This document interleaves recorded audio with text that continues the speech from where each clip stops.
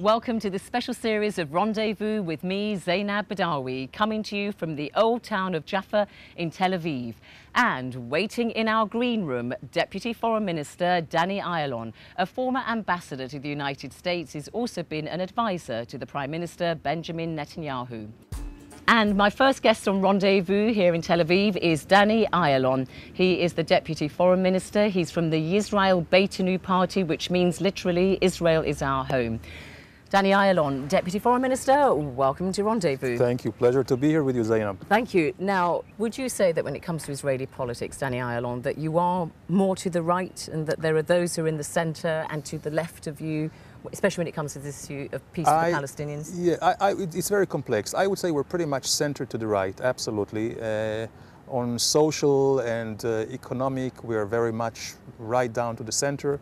On defense and on foreign policy, yes, to the right of the center. We do believe in a two-state solution, also with the swaps of land and population, which would be, I think, very much incongruent with former historic achievements in Europe.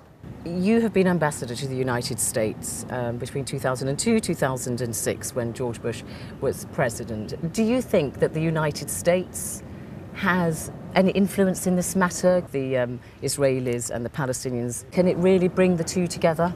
I think so. I believe the United States is the indispensable country here, not only because of all the investments it has made through the years in the peace process, but we wouldn't have been able to achieve peace with Egypt back in '79 or with Jordan back in 1994 without the Americans. They are the ones who give the support in terms of financial, economic safety net and also political and military or defense as well. It seems that Benjamin Netanyahu, the Prime Minister, seems to say, well, I don't see eye to eye with the United States when it comes to the issue of Iran and other things and so on, that Israel really just thinks it can go it alone. Well, Washington is a host. It is a mediator. But various successive American presidents said that they cannot replace the parties in the negotiations. They can just give support, they can just give encouragement, and they have been. Mr.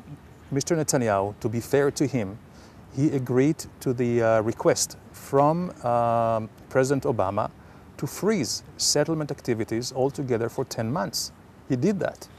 So I still see the Americans have a role which would be unique. You know, Tzipi Livni, who until recently was leader of the centrist Kadima party, which has more seats in the Knesset than any other party, says that Israel stands at the mouth of a volcano.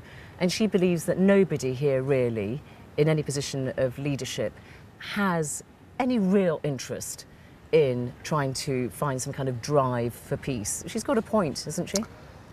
Well, it's a point which is more politically oriented than really. You know, there is a volcano, but the volcano is all around us. And I think what we see with the Arab upheaval, also called the so-called Arab Spring, shows to us and to the world what are the real problems, the structural problems in the Middle East. Yes, the Israeli-Palestinian conflict is one of the problems, but it's not the problem, it's not the main cause of instability, lack of human rights and civil rights and any economic opportunities to more than 350 million Arabs who have lived through tyranny, dictatorship. And now the problem is that we see more radicalization, more Islamism, and which also lends itself into terrorism. This is the main issue, that we would like to see a real Arab Spring, just like in East Europe. So you don't think there's an Arab Spring? I mean, it's been described by some people here in Israel as an Islamist winter. Is that how you see it? And what would be the knock-on effect, do you think, for any potential peace? I'm afraid the upheaval we see resembles more the Islamist revolution in Iran in 1979 than the Velvet Revolutions or the Orange Revolutions in East Europe. Do you really think that's the case, though? Because, I mean, the revolution in Iran is one which has got a very anti-Western agenda, whereas you've got the Muslim Brotherhood led by the President Mohammed Morsi in Egypt and also Ennahda in Tunisia. These are not anti-Western Islamist movements, they're just political Islamists. There's a difference. Well, we'll have to judge them by what they do. and we'll have to make sure that they really abide not only by international law and international agreements, but also that they would bring into their people what they desire in terms of developed civil society and economic opportunities. We still have to see what is happening, but the fact that the Islamists won over the youth, all these authentic people who came to the streets, whether it was in Egypt or Tunisia, we see that they were just kind of thrown by the sideway. And the Islamists, who are much better organized, financed by very extreme foundations, whether these are Wahhabists or whether they are Ayatollahs in Iran, are taking over. We'll have to make sure. Now we have a case which is still unresolved and probably for a long time in Syria. And we can go country by country in the Middle East.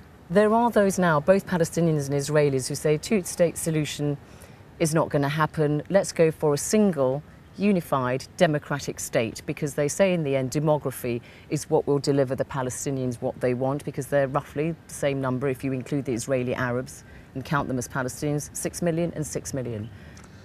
My conclusion is quite the opposite. If we want to avoid Balkanization, like in former Yugoslavia, we want to avoid the murderous times in Sudan and South Sudan, if we want to avoid conflicting and friction all the time, we have to go for the two-state solution. By the way, this is the mode today all over, with the breakup of the Soviet Union, with the breakup of Yugoslavia, with the breakup of Czechoslovakia to Slovak and Czechs, and South Sudan. So it would be very artificial, would be very unwise to suggest to put together two nationalities with different identities, with different claims, with different territories.